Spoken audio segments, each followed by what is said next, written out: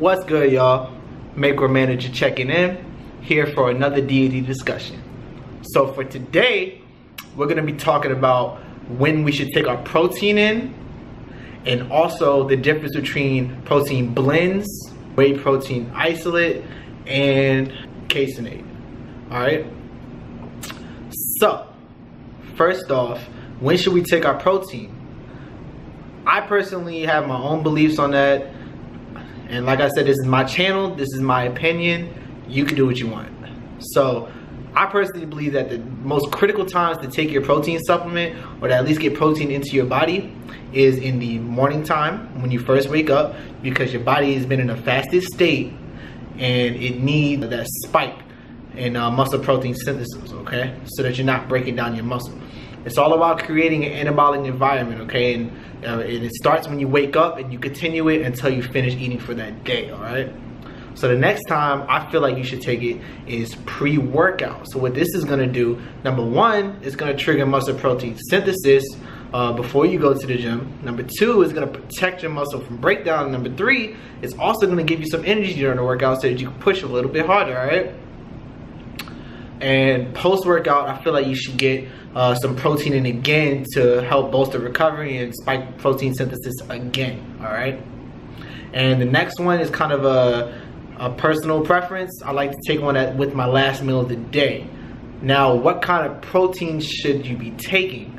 Me personally, I prefer protein blends. I've gotten a lot better results from taking blends versus just taking concentrate or isolate in the past.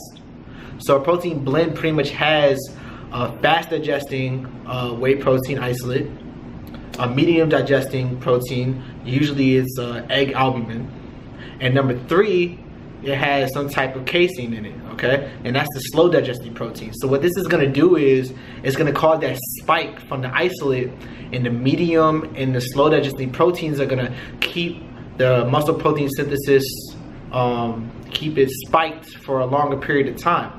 So they usually say that it lasts about 6 to 8 hours. So it keeps protein synthesis elevated for that long.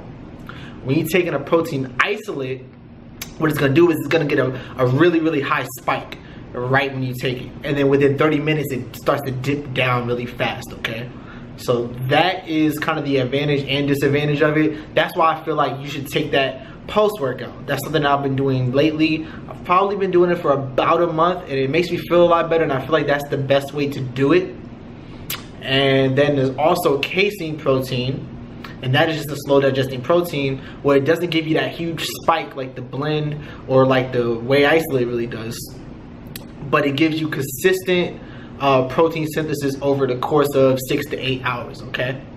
So that's really the difference between the three. It's gonna come down to personal preference and what you really believe in, but what I found is that I prefer protein blends and I like a good isolate post-workout, okay? So that is the difference between those three kinds of proteins, and also when you should take the protein, all right? So if you got any questions about that, hit the comment section below. Don't forget to hit that like button on the video. Click the subscribe button, and I'ma holler at y'all. Micromanager out.